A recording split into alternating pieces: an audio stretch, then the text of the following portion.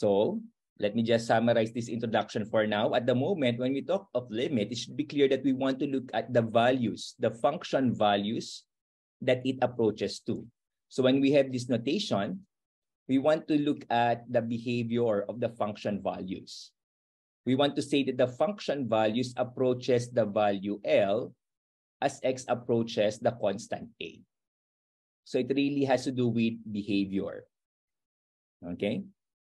But then the question is, rigorously, how are we going to define approaches? Tama, di ba? Paano pag sinabing approach? Sabihin natin, lumalapit ng lumalapit, but then that is just mere translation into Filipino. Mathematically, the question is, what do we mean by approaches? Mas mahirap sagutin, ano? Meron ba? Paano pag sinabi nga nating approaches mathematically? Kaya ba agad nating sagutin? Mahirap, ano? At syempre, we can provide a way of expressing this idea of approaches in a mathematical way. At yung ating pupuntahan, that is actually the first of our topic for today. Mathematically, how are we going to define limit of a function? Okay? In general, when you talk of limit, you can really rely on graphs. If you can graph the function, you simply trace the graph, you can get the limit. Or if you are good in computation, or if you have some software to do the computation, you can probably do an Excel and substitute different values of x, and you can observe the behavior. But then again, that lacks precision and accuracy. When we say mathematically, we want a theoretical or a rigorous way of defining that limit of a function. And that's our problem now, the first problem for today. Okay? So ipapakita ko na agad sa inyo yung definition that we are going to build in the next part of the discussion. This one. Okay? I'm pretty sure some of you were already expecting this a while ago. Tama ba? Tandaan nyo na to sa mga naka-encounter na nito. Hey, everyone. Tandaan nyo na to. The classic epsilon delta definition of a limit. This is one of the first in calculus, yung kauna-unahan, kumbaga, boom. This is the really a theoretical or a rigorous definition. Tandaan nyo na to, dear participants. Maganda ba ang mga memories nyo nito? Grade 11. Okay, no worries, sir. We will probably do the introduction. Again, wag kayong mabigla. I simply showed you the definition that I'm referring to. Because that is our the first thing that we are going to do today. Ano nga bang ibig sabihin itong may epsilon at saka delta? Okay? But then let me tell you now, this is actually the rigorous or a mathematical or a theoretical way of capturing that idea of approaches. Yeah, it really is a difficult definition. Yeah, nakakalula po ang definition na ito. Ang napakaraming symbol, ang daming nangyayari. But then, let me tell you, this definition is a way of capturing. Pinakita ko sa inyo kanina, this one. Yeah. Itong function value f of x approaches L as x approaches the constant A. The problem is, how can we be more precise or mathematical or formal in defining approaches? And as we will see, ito pala yon, the epsilon delta definition. This is one way of capturing that idea of approaches. Okay? Hindi ko muna babasahin lahat ito. Gagawin natin yan mamaya. Probably it's one of our exercises in a short while, going over, properly reading everything that you see here. Okay? So that is for the introduction. Some takeaways for this part.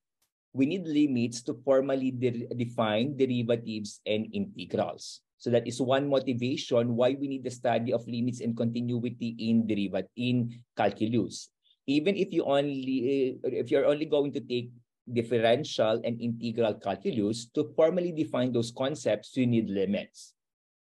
But then on its own, you can use limits to study behavior of functions. Okay? Nasa nga yun? Yeah. Ito. Limits is a tool, or limit of a function is a tool that you can use in studying behaviors of or tendency of a function. But then, as you have seen a while ago, In some cases, you can rely on graphs and substitution, but then you cannot always rely on graphs and substitution. So now the question is, how can we be more formal or mathematical in defining that? At yun ang ating gagawin ngayon. How from this concept of approaches and behavior, we are going to arrive at this epsilon delta definition. Okay? Sige. I will just change my deck, but then meron bang ilang questions from our audience? This is just a quick introduction of everything that we're going to cover today, and probably some things that you're going to encounter in the next 2 Saturdays.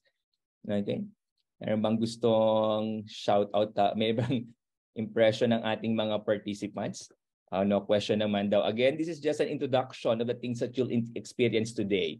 Mabigat yung pinag-endan natin kanina, the epsilon delta definition. So for the next 30 minutes probably, yun yung gagawin natin. Ano nga bang ibig sabihin ng epsilon delta definition na yon? Okay? Yung iba sa inyo siguro ay pinakita lamang yung definition or nakita lang sa textbooks, but then after that, nagpuproceed na kayo sa computation ng limits. But then for some of you who took higher courses in mathematics, naging extensive yung experience with the epsilon delta. Okay? Yep, exactly. Anong ibig sabihin talaga noon? Yun po yung gagawin natin ngayon, sir. Okay? So don't worry. I showed you the end. Now we are going to proceed yung journey, how to go from the behavior, approaches, going to that epsilon delta. Okay? Don't worry. We're going to cover that. Okay? Pero para at least alam nyo lamang kung ano yung ating goal by the end of this first part. The goal for this first part, ang gusto natin gawin ngayon, to justify that. Why do we have that epsilon delta? And once again, that is one way of capturing the idea of approaches. Because when you say approaches, di ba napaka-informal niya? Ano bang ibig sabihin mo talaga pag approaches?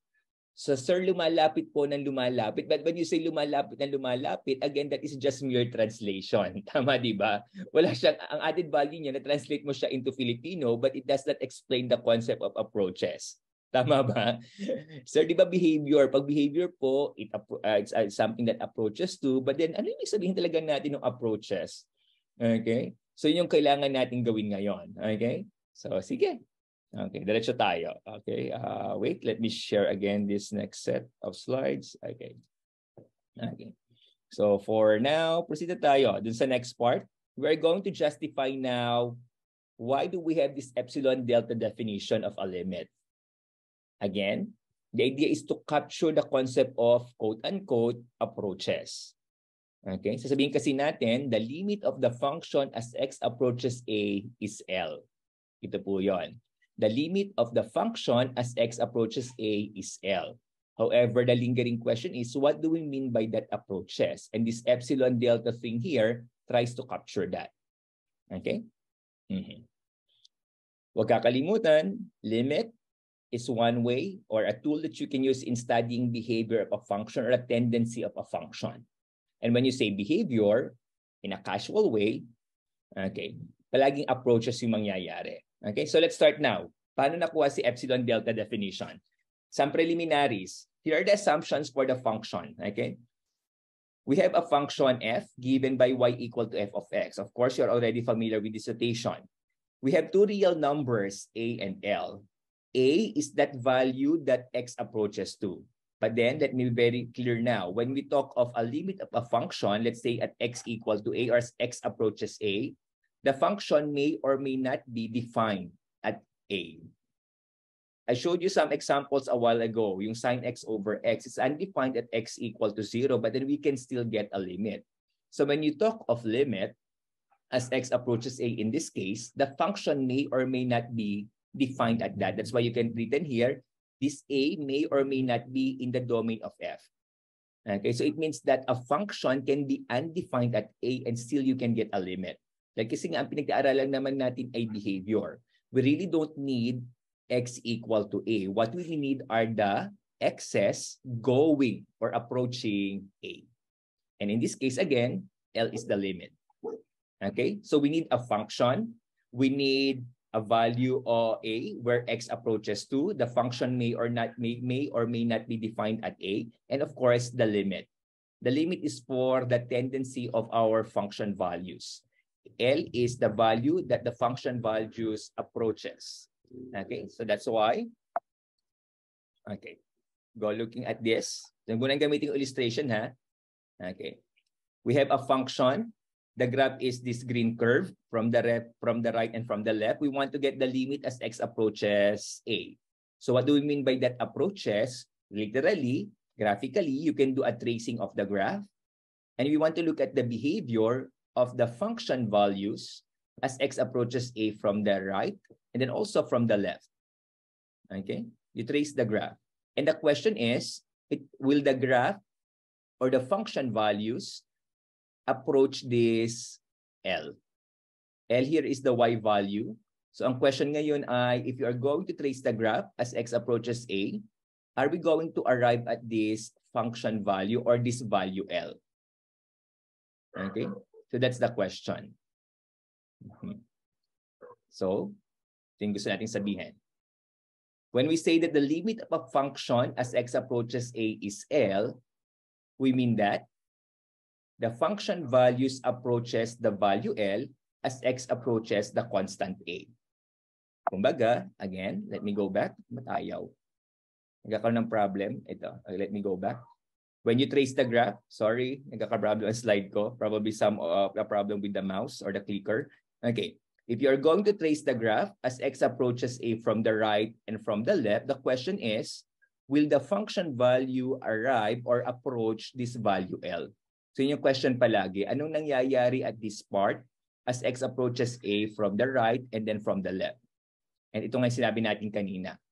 When we say limit of a function as x approaches a, we mean that the function values approaches the value L as x approaches the constant a. But then the question is, what do we mean by this word approaches? Ideas? Paano nga pag sinabi nating approaches? Lumalapit ng lumalapit. Can we be more mathematical? That's the first question. When we say approaches, can we be more mathematical?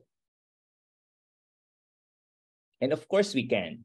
Nung translate nyo nga siya sa Filipino, somehow it will already give you an idea.